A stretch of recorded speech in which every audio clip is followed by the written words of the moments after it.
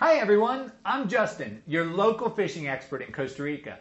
This is the first video of a new series with insider secrets to fishing and travel throughout Costa Rica. Today's topic is a question I get asked by every client I work with.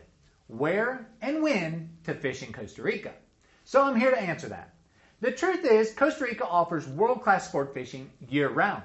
However, there's certain parts of the country that are much better at certain times of the year.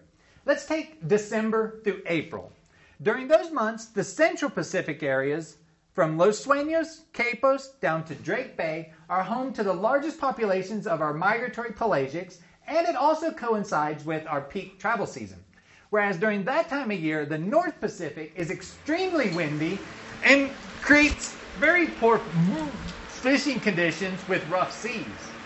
However, if you're looking to travel later in the year, from June through October, the North Pacific is ideal as our pelagic species have moved north and the seas have laid down. Whereas the Central Pacific during those months is extremely rainy and wet, and who really wants to deal with that? Oh.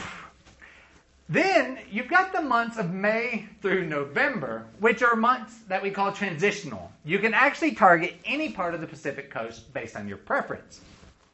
For those of you looking for something different, we also have the northern Caribbean coast, which is home to some of the best tarpon fishing. The area of Tortuguero has peak fishing seasons from February through May and September through October. So there you have it, guys. Fishing in Costa Rica really is great year-round. I hope you guys find this information useful. Until next time, keep the lines tight and fish on.